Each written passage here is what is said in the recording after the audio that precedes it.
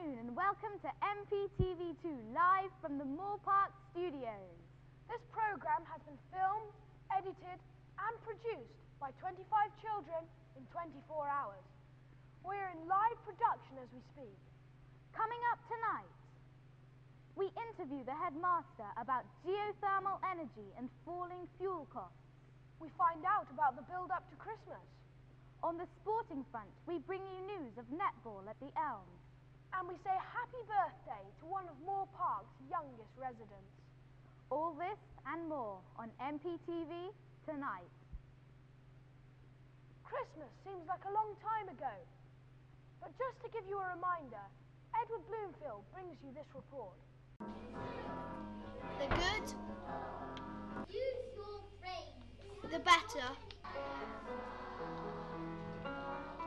and the simply not interested. The lower school play had it all.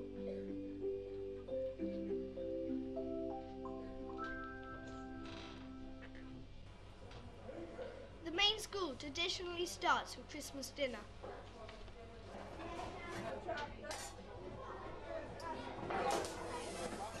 Which tasted wonderful.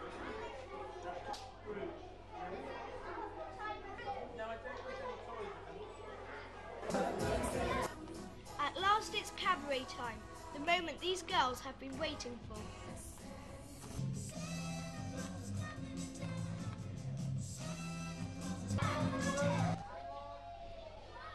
Things hot up even more with the traditional Christmas party and disco.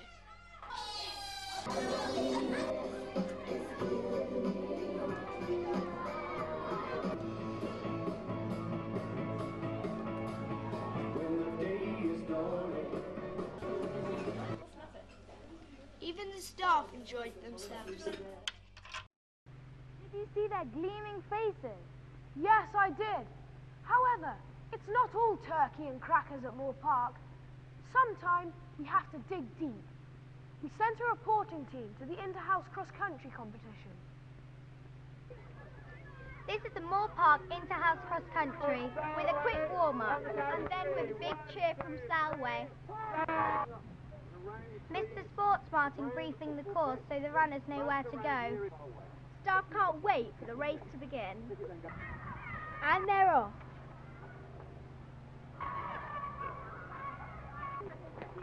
A row of smiling faces excited to greet the runners.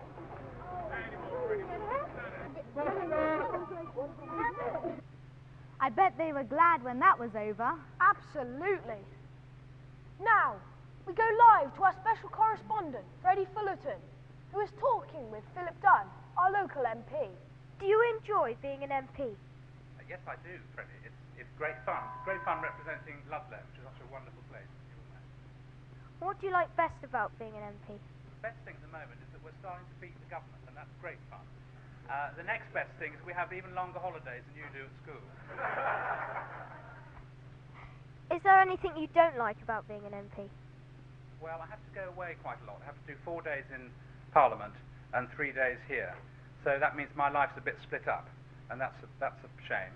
But no, I'm really enjoying it. It's great fun, thanks. Is it possible to stop Ludlow Hospital from closing? That's a really good question. I think it is possible because the Secretary of State for Health said on Tuesday that she wants to make our community hospitals used more, and that's given me a lot of hope that we will be able to save it. Thank you, Mr. Dunn, for talking to MPTV this evening. Thank you very much. Next, a story about a teacher. We talked earlier with Chris Wright, who is a new teacher here at Moore Park. Chris used to teach at a school far away, in Kenya. Mr. Wright, what are the main differences between Moore Park and Banda? Well, there weren't that many differences because they were both prep schools and both good fun to work in. Banda was a day school, so the school day finished at 4 o'clock, which was a bit shorter than the day here. But otherwise, they were much the same. The main difference for me, though, was the chance to go on lots of different school trips. For example, I climbed Mount Kenya with Year 8. Gosh, what was that like? It was very exciting. The top of Mount Kenya is about 5,000 metres above sea level, so much higher than anything in this country. And the weather was always fine and sunny down below. But 3 or 4 days later, as we neared the top, anything could happen. And did you see many wild animals in Kenya? We saw lots of wild animals in Kenya and down south in Tanzania too.